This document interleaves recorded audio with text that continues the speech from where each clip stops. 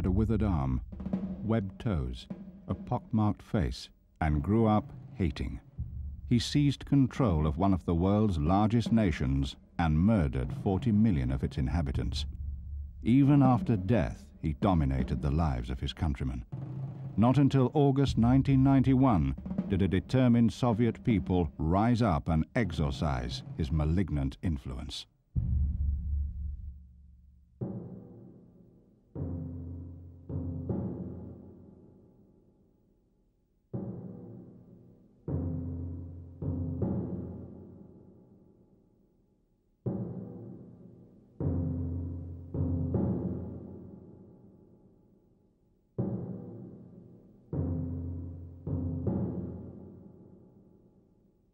The hands of this man were the bloodiest in history.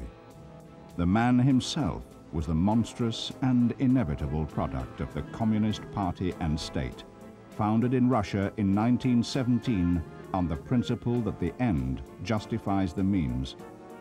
Pitiless, cunning, and cynical, he mocked the value of human life, proclaiming that when one person dies, it is a tragedy, but when a million die, it is a statistic.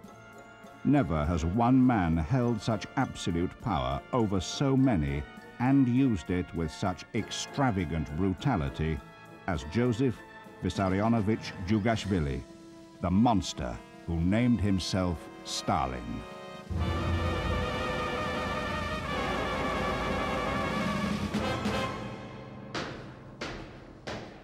Down these steps to the echoing execution cellars below, they went by the thousands, men and women, the elite and the obscure, escorted to their deaths by the secret police of Stalin's Soviet Union.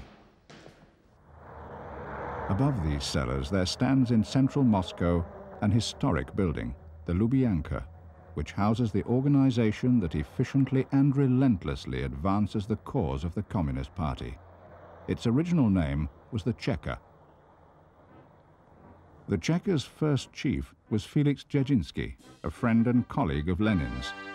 In Dzerzhinsky's hands, the Cheka becomes the gravedigger of all who oppose the party's will.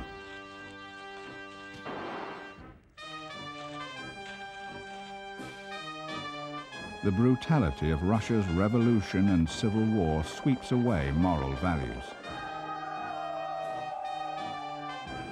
The rule of force replaces the rule of law. Justice comes out of the barrel of a gun. The Cheka is everywhere, enforcing the revolution. Prisons bulge. Trials such as this are a rarity. The civil war ends and Dzerzhinsky softens. Perhaps because he is human or simply weary, he orders that the overflowing prisons be emptied of political prisoners. In future, only those who present a threat to Soviet power will be targeted.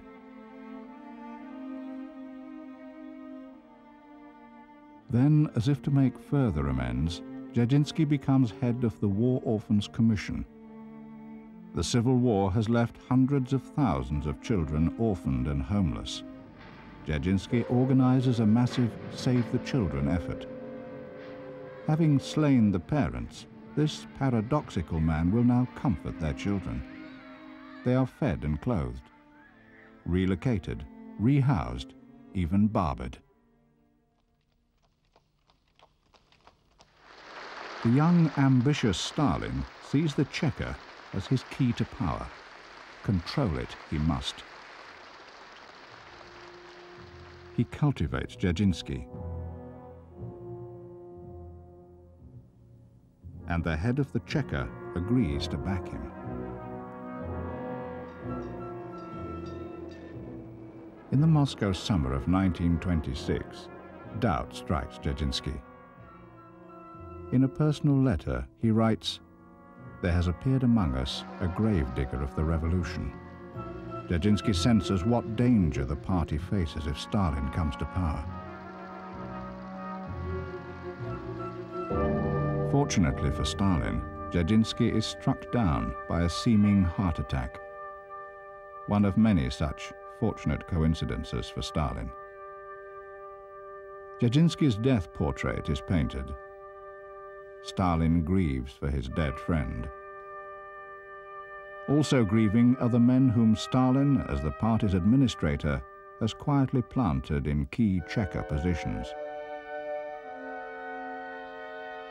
Dzerzhinsky's funeral brings forth the party leaders, among them many of Stalin's rivals.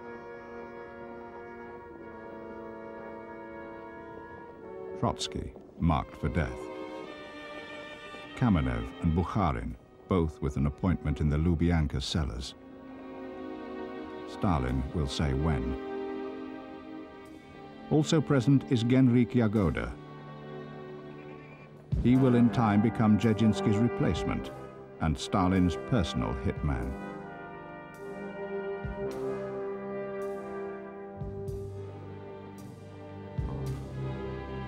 As Stalin's influence grows, he will elbow out Dzerzhinsky's men and install Yagoda.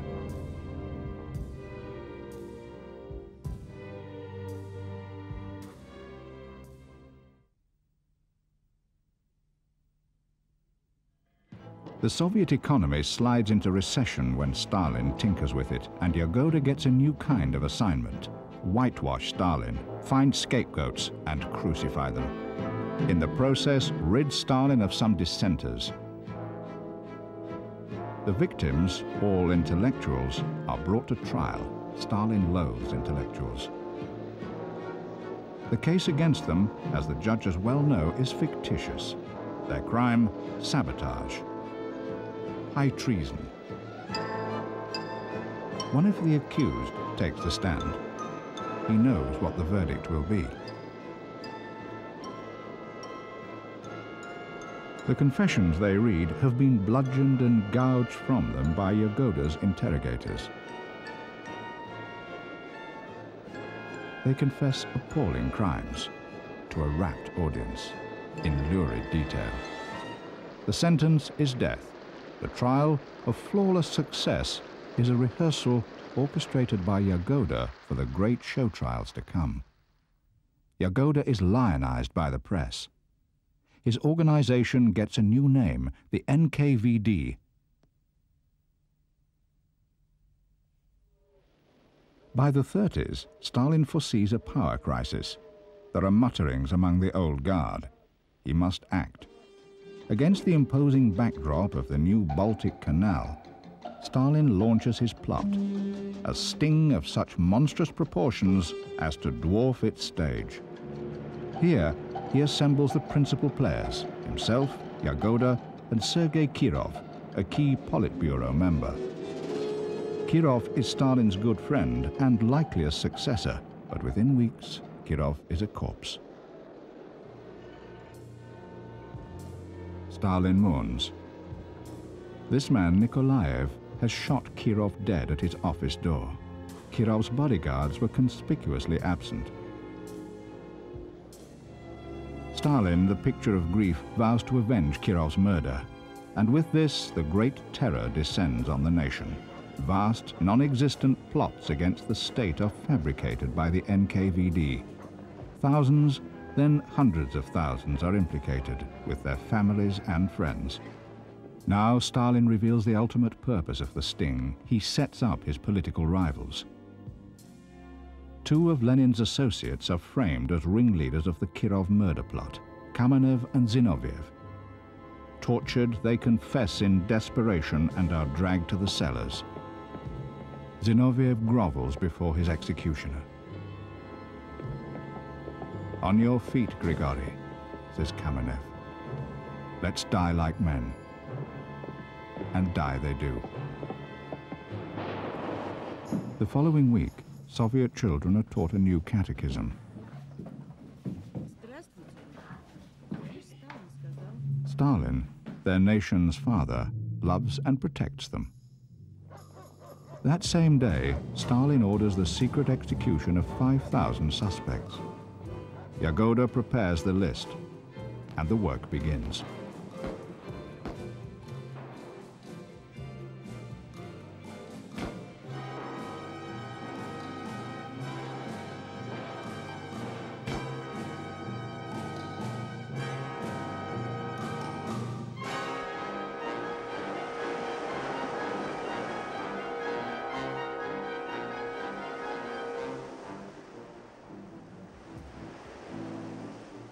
Stalin removes himself from the scene of death.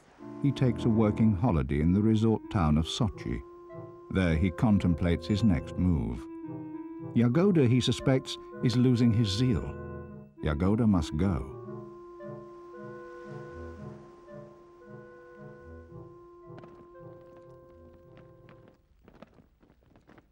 Returning to Moscow, Stalin is greeted by a welcoming committee.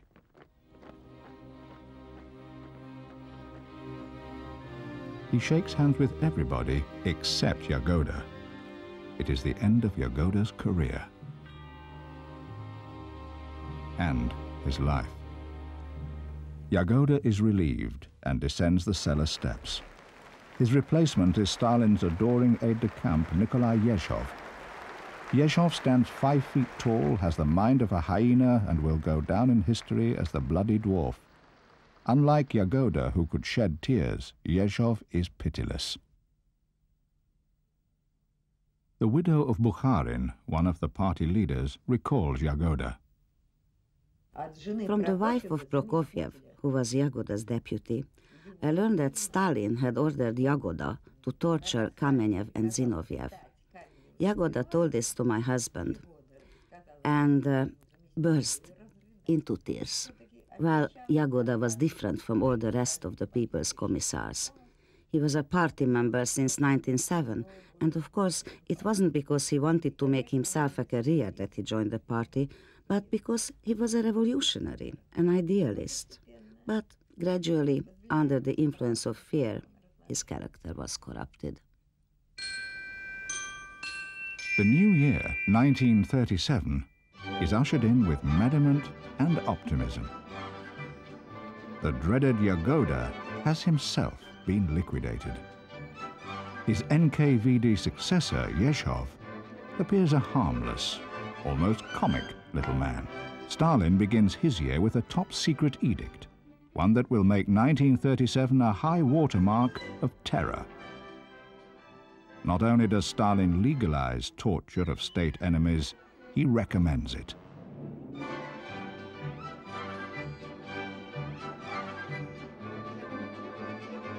The NKVD gets the news.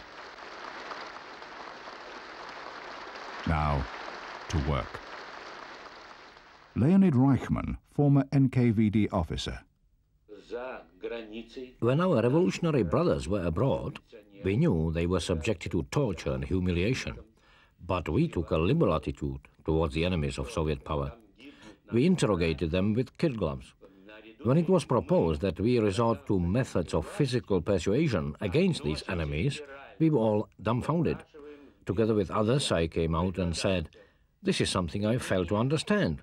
Perhaps from a political point of view, this is right, but from an operative point of view, this is wrong, because if I hit an arrested person in the face, then I'll never know whether or not he is telling me the truth."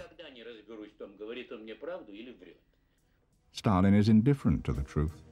He knows that most of his victims are innocent, but he also understands a larger truth, that in order to inspire terror so great as to keep him the undisputed ruler of 200 million Soviets, it is necessary to execute not only the guilty, but the innocent as well. Casting Yezhov as Lord High Executioner is inspired. Stalin sees into his stunted soul. He knows that for the cruel joke played on him by nature, the bloody dwarf will take terrible revenge on the world of other humans.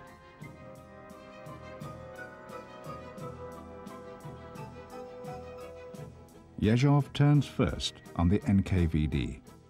He empties the Lubyanka of the old guard. The Dzerzhinsky and Yagoda men, veterans of the October Revolution, whose loyalties belong to the past, who have no stomach for the new order of official sadism.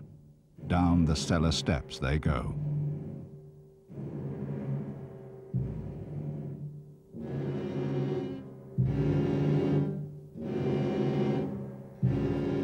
Yezhov replaces them with young party workers. Zealots brought up in the certain knowledge that Stalin is infallible. Yezhov looses them on the land. Lieutenant Colonel Alexander Mikhailov of the KGB. The mass reprisals were directed against the kulaks, against the merchants, against the clergy, against all kinds of elements that at that time were considered socially undesirable. And when the social categories had been done away with, they continued on with the nationalities. They began to arrest Germans, Poles, then Latvians, and so on, and whole ethnic populations were put through the grinder.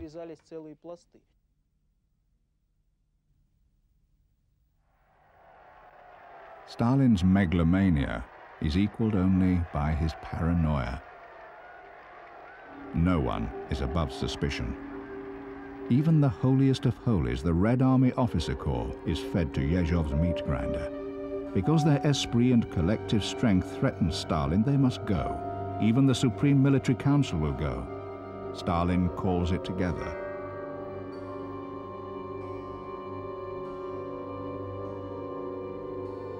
A survivor of that meeting is Ivan Polishchuk. Yezhov sat at the table, and since he was a short man, he could hardly be seen. He kept squirming in his seat. His main officials kept a watch over what was going on, and he would signal to them. Then the military council commanders began to disappear. A moment before, they were sitting next to us. We talked to them, but after a little while they disappeared. Yezhov acted triumphant, as if he had exposed and rid the Red Army of treason. And by the end of the meeting, there was hardly half of the council left.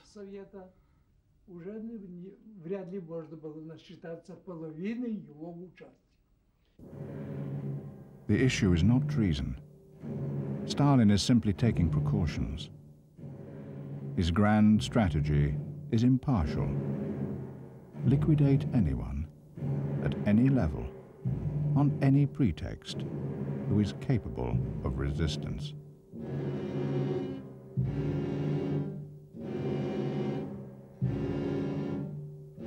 Stalin's press turns up the heat. It creates an all-pervasive environment of hate, suspicion, and vindictiveness.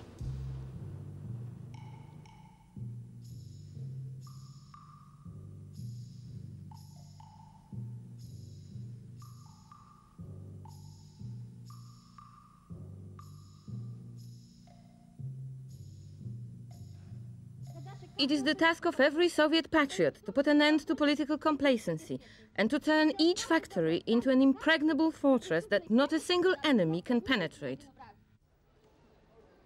Artist Volya Lebedinsky. If a man was at home, they would take him away. If he wasn't, they were NKVD men so brazen they would simply arrest his neighbor instead.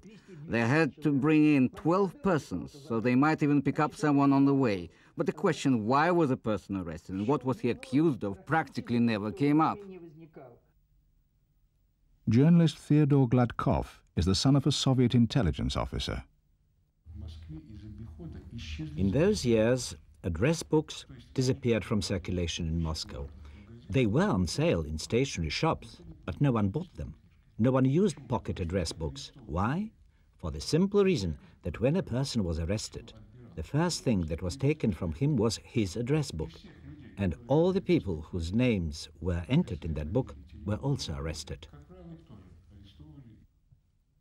The NKVD pounces anywhere and everywhere, at the dinner table.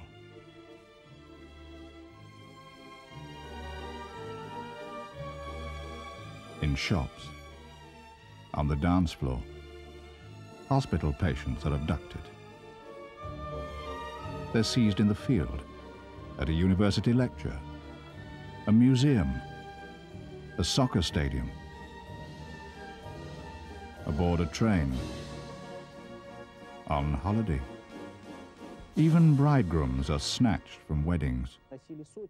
Hundreds of arrest orders were brought in, and Yakubovich put a pile of them on the table along with his watch and said to us, "Take a look and see how many orders I can sign in a minute, how fast I am." And he would begin signing the orders without even reading them.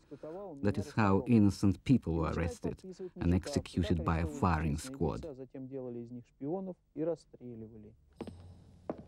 The NKVD are torture masters.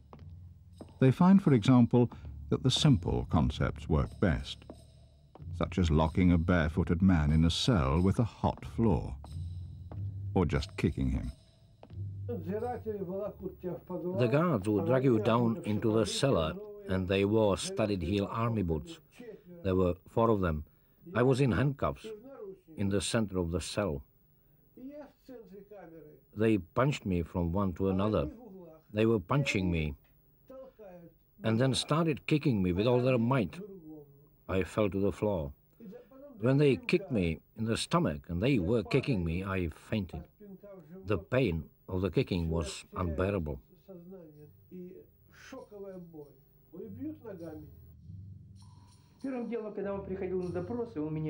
He beat me till I was half alive.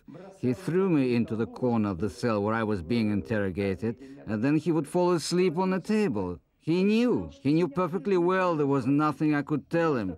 When he woke up, he would beat me again and take me back to my cell.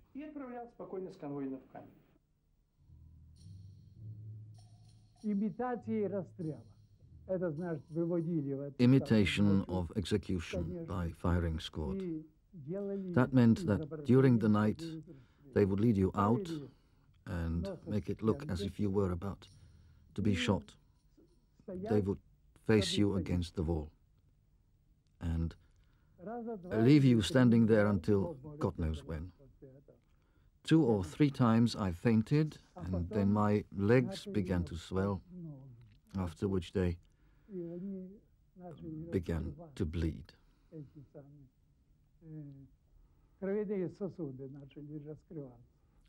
Burning matches were brought up against my face, and they put out their cigarettes on my head.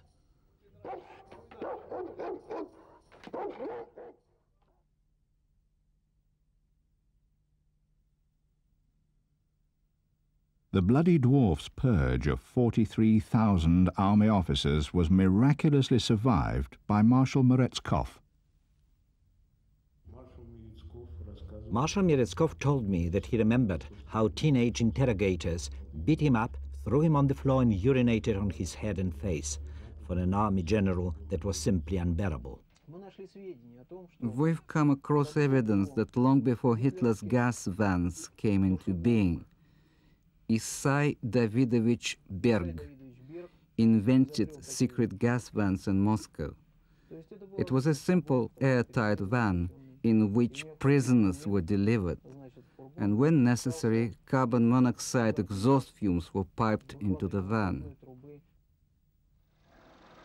The genocidal techniques of Stalin's secret police are several years in advance, and possibly the prototype of, those used by Hitler's Gestapo and SS. Stalin, on a typical day in 1938, signs 3,200 death warrants at a stroke, then visits the cinema with comrades to see a popular comedy, Volga Volga. He's seen it already several times.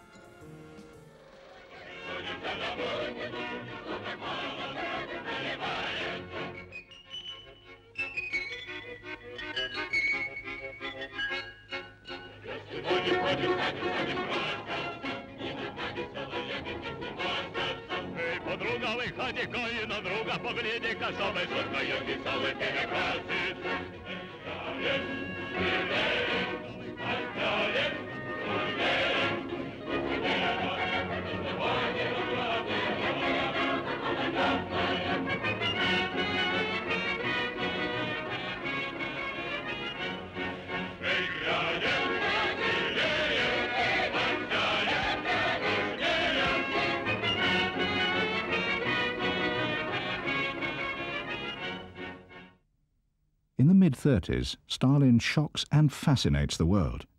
he puts his closest colleagues on trial for treason, punishable by death. The world press is invited. The accused confess all, and the press laps it up, together with the audience. Confessions have been extracted by torture. The condemned are shot.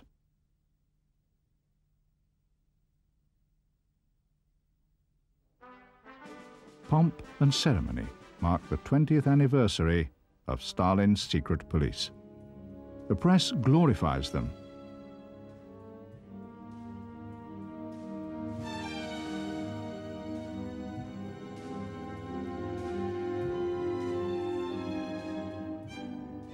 Moscow's Bolshoi Theatre is readied for the gala.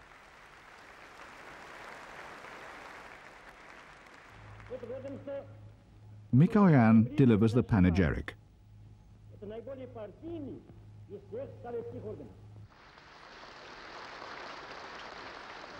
Today, the army of the NKVD, and first of all, Comrade Yezhov, is the favorite of the Soviet people. Yezhov looks modestly down. Soon, he will be shot for treason. Yezhov's deputy praises him.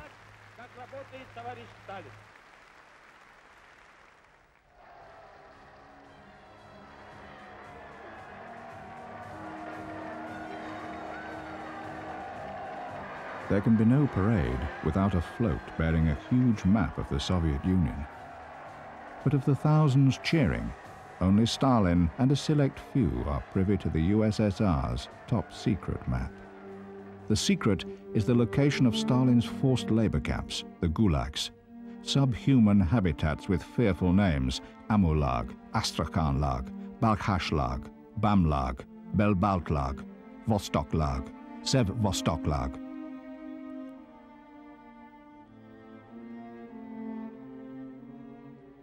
Prisoners arrive at the gulags from all over the USSR, by train, on foot, and by water. Political prisoners and criminals alike. Criminals are the gulag elite. Survival often depends on chance. Kamil Artuzov recalls. Standing behind me was a man who had just been brought into the camp. At that moment, I happened to ask another man for 2 cigarettes, which he owed me. So I stepped out of line. Just as I did, the man standing behind me got out an axe and split the head of the man now standing in front of him. Why he did that was anyone's guess, for the victim had done nothing wrong. The man simply did not like the camp. He already had a sentence of 150 years, so he decided to commit such a crime. Another investigation would be started, another case would be opened. There was no death sentence. They would give him another 25 years, but they would move him to another camp, and perhaps it would be better there. Women, if possible, have it worse. Their ordeal is recorded in drawings by inmate Yefrosina Kesonovskaya. Night search. On your feet. Strip.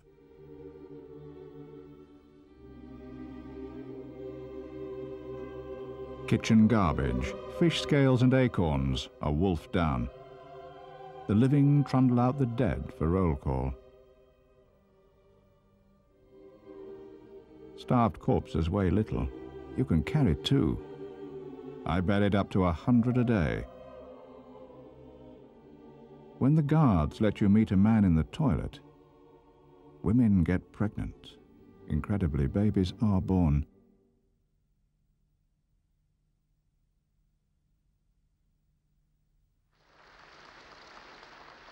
Stalin is a friend to all children. They call him their nation's father. As a small child, I was taken from my parents and placed in one of these camps. There are only a few dim things that remain in my memory: carting sand, playing with the other children, and the fierce dogs. But clearest in my memory is the horse. It was an old horse, half starved to death, but to us children it was beautiful. Every evening at sunset it would pass by the children's barracks, and that horse was our only joy in life. The work and the exercises they gave us kept us occupied most of the day. But in the evening we ran after that horse. We paid no attention to the hands and feet sticking out from under the canvas covering the cart that the horse was pulling. These were the corpses that were taken out every day. In the gulags, few die naturally. The dead lie for days, unburied. Say a person dies, but since everyone was hungry beyond belief, and it was already difficult to stand up, the supervisors allowed us to sit up in our bunks during roll call. They did not look at us too closely, and we didn't have to answer.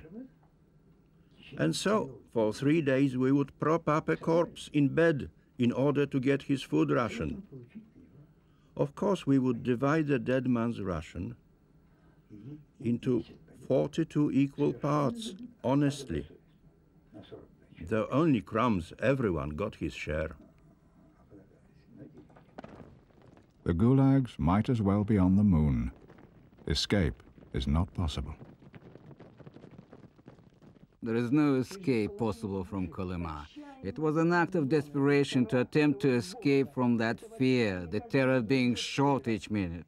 We were deliberately going to our own deaths, if only to taste the sweetness of freedom for a few days. Escapees are hunted down with dogs. Covering yourself up in a padded jacket like this, right up over the head and neck, you would plunge down, doubling up your knees, and then the dog would grab and shake you by the head. Here, I still have the marks of dog teeth. On both sides I was bitten. Well, what else can I say? The dogs were terrible. Beside that, when the dog handlers would come up, they would stand there for a long time watching the dogs tear apart a prisoner. They wouldn't recall the dogs immediately. In spite of everything, desperate attempts are made, but none succeed. The second bullet brought me down. It passed through here. There is a scar, as thick as your finger. I was unconscious. I came to only when I was being dragged by my feet. But I didn't dare open my eyes, for they would have finished me off on the spot. I waited until they dragged me into the camp, and when I opened my eyes, I saw that there were morning stars in the sky.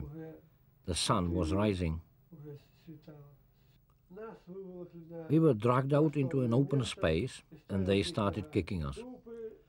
The dead bodies lay around for a long time, about 2 weeks, near the guardhouse, so that everyone would see and understand that it was impossible to escape from Kolyma.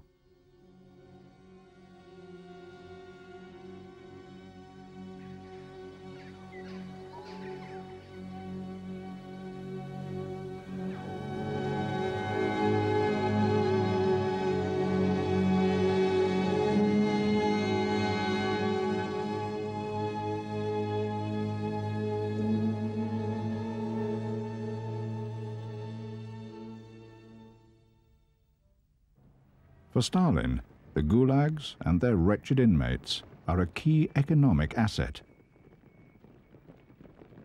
A relatively small investment in terror nets him the greatest slave army since the pharaohs. Their starvation diet costs a pittance, and the supply of replacements seems inexhaustible. On the bones of this scarecrow army, Stalin builds his most prestigious projects. The first was the Belomor-Baltic Canal, then the Moskva-Volga and Volga-Don canals, the Siberian railways, the Magnitogorsk iron and steel giant, cities in the Far East, the gold of Kolyma, the timber of the north, the great Russian river dams, most of the facilities of the atomic and defense industries, and the showcase facade of Moscow, the high-rise skyline of the capital.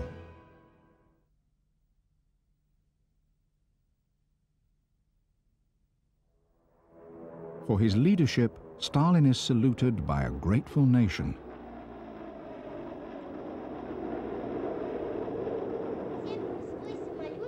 In the schools, children memorize a verse praising Stalin's hallowed name.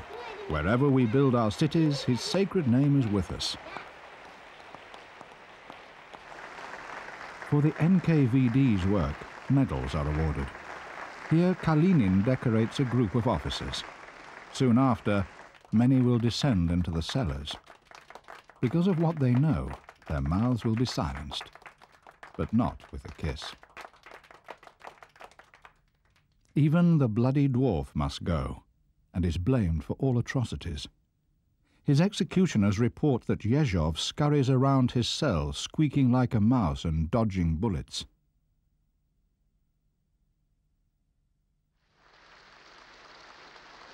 Yezhov's liquidation is applauded as a possible end to the terror. His replacement, by Lavrenti Beria, is greeted with hope.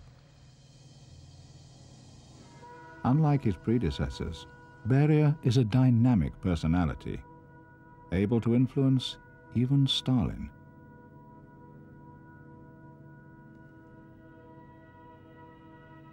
He brings a new concept to the work, a systematic planning of the slave labor supply geared directly to Stalin's two most strategic needs.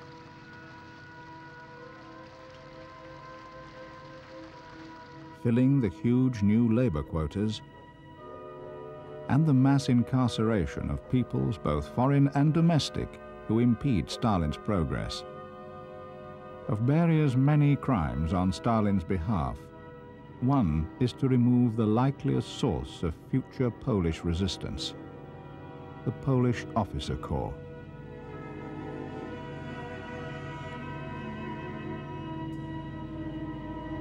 Beria accomplishes this with the murder of 14,000 elite young Poles in the Katyn forest.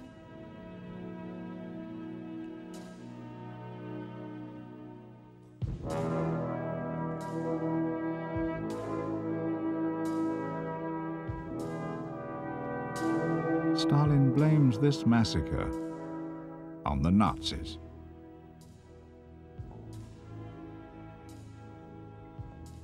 Beria now undertakes the genocide of entire populations. NKVD soldiers came to our home and warned us that we had 30 minutes to collect our belongings and be ready to leave. No one knew where we were being taken. We grabbed just what was at hand. The people of one village resist and are herded into a huge barn, 700 of them. The floor was covered with straw, and then straw was spread around outside the wooden barn. It was shut tight. Kerosene was poured around it, and it was set on fire. Can you imagine? Everyone in there, even babies who were born that night, were burned alive. The human cattle cars roll for the gulags. The box cars were not equipped for carrying people or for their physical needs. So, for example, we just made a hole in the floor of the boxcar and responded to the call of nature. But some of the women were too shy. They couldn't do it, and many of them died in agony from a ruptured bladder. As we were being taken by rail to Siberia, we buried our dead in the snow. Of our family, only I managed to survive.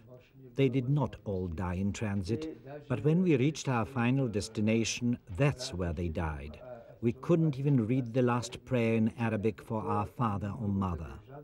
Whoever lagged behind a bit was shot.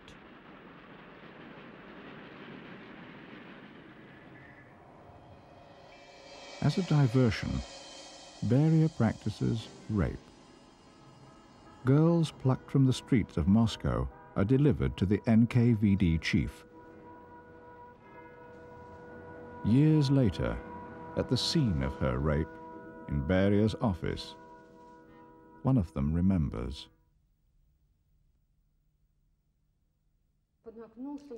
He bent over and said, "My, how your cheeks burn." And he walked over there and pulled the curtain back, displaying a huge sofa covered with green silk. Then he came up to me and said, as one might to a dog, "Perhaps we should lie down now, eh?" Then I felt something heavy pounce on me, with leather squeaking and buckles scratching, and a kind of groping started. With one hand he clutched my throat, strangling me, and with the other he pushed me to the floor. He kept banging my head against the floor, ripping me all apart, ripping me. You may be sure that in the future as well, I shall spare no effort to serve the socialist homeland to carry out the assignments of Comrade Stalin.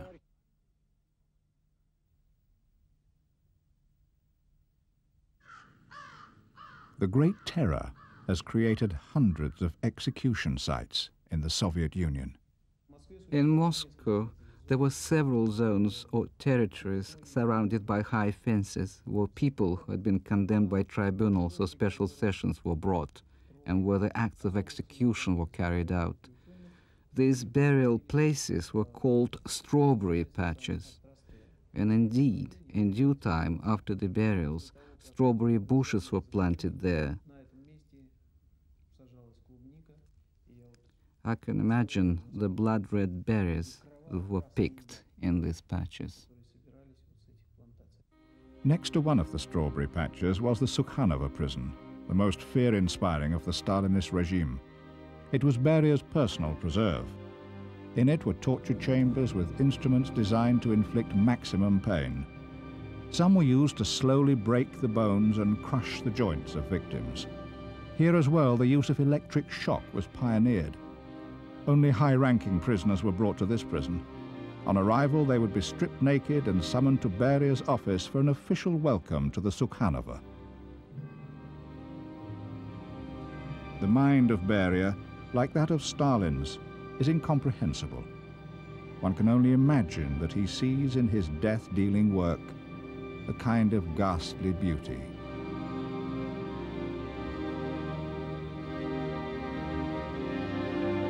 Three months after Stalin's death, Beria is shot as a British spy.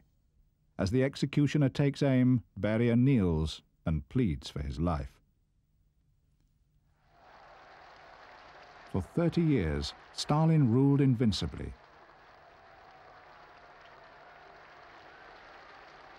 Stalin's bludgeon was his secret police.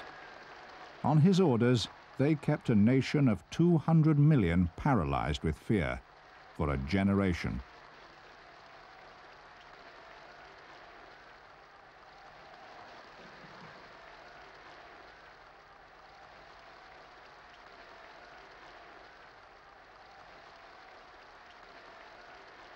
And Stalin, in the tradition of all tyrants, since Nero, tried to mask the terror with great public entertainments. Stalin became history's most powerful human, and remains so to this day.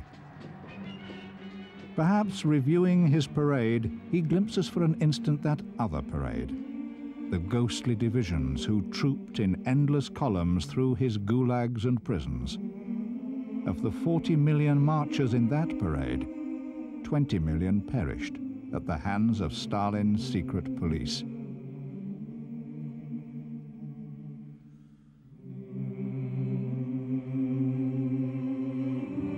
With their bodies, his people spell out their respect, in the skies as well.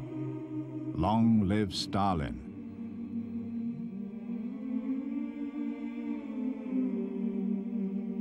Joseph Stalin, the father of his nation, died a natural death at the age of 73.